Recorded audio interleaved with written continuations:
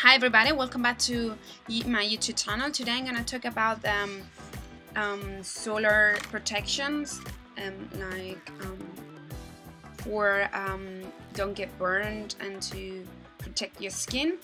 I'm gonna talk about the myth that is around everywhere, that the sun is really good for everything, or for our skin is really good. They have some factors that some facts or some part of the sun that are really good. They help us to affect antidepressive effect, or to reactivate the vitamin D, but at the same time it can cause us early aging of the skin, or sunburns, or even skin cancer. So we need to be careful of how we expose ourselves to the sun. You need to see the different type of protections that exist. You have 50, which is 98% protection. You have 30, which is 96, 20, which is 94, and so on. And you need to see what type of protection you need. And for that, you need to look your hair, your skin, your easy that you get burned and the easy you get tan. And independent of that, you will need more protection through the whole time that you will gonna be exposed to the sun, or you will start lowering down the protection as you're getting tan. So you need to see that, for example, if you really blonde, really light tan, really light skin, or you burn really easy, or you don't get too easy tan, you will need quite strong protection, quite high protection, and for a long time, until almost all the time that you're gonna be exposed to the sun.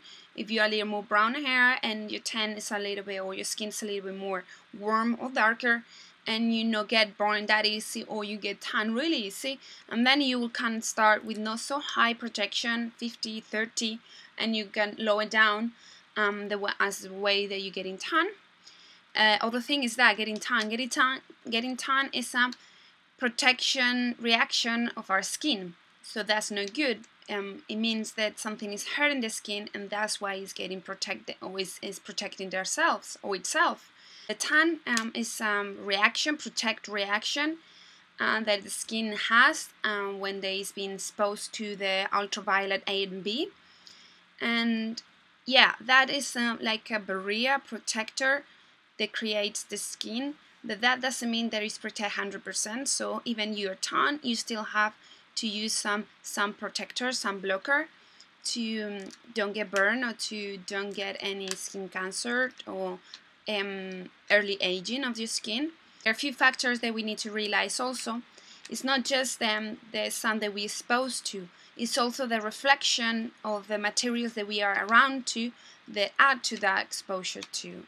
For example, if we are surrounded by water, we have 20% plus exposure of the sun. If you are surrounding grass, we have 10%. If we surround in snow, we have 85%.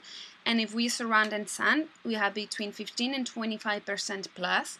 So we need to realize that even we are under the umbrella, something, we are in the shadow, we need to realize that some projection of the sun is getting to us also, so we need still having to have some block on us. And well, I hope you think about twice of just not protecting your skin for the sun, because it's really good, the sun, but also has really bad effect in our skin. Early aging, skin cancer, sunburns, or even black, or when you have too much sun, headaches, you can faint and stuff like that, so you need to be careful. I use always some black, even in winter, before my makeup, because the only part of the sun that is blocked by the clouds is the ultra red, I think it's ultra red, it's called ultra red, infrared part of the sun. There's the only one blocked by the clouds. The rest ultraviolet A and B go through it, so I still have to use sun protection even in winter. I use it always. I like this Aven like new packaging for you can have it on the handbag. I love it, and I always use it because a part of I don't want to develop any skin cancer. I don't want any early aging either.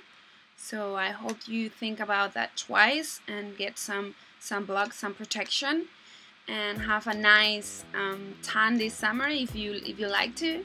And see you next time. Bye bye.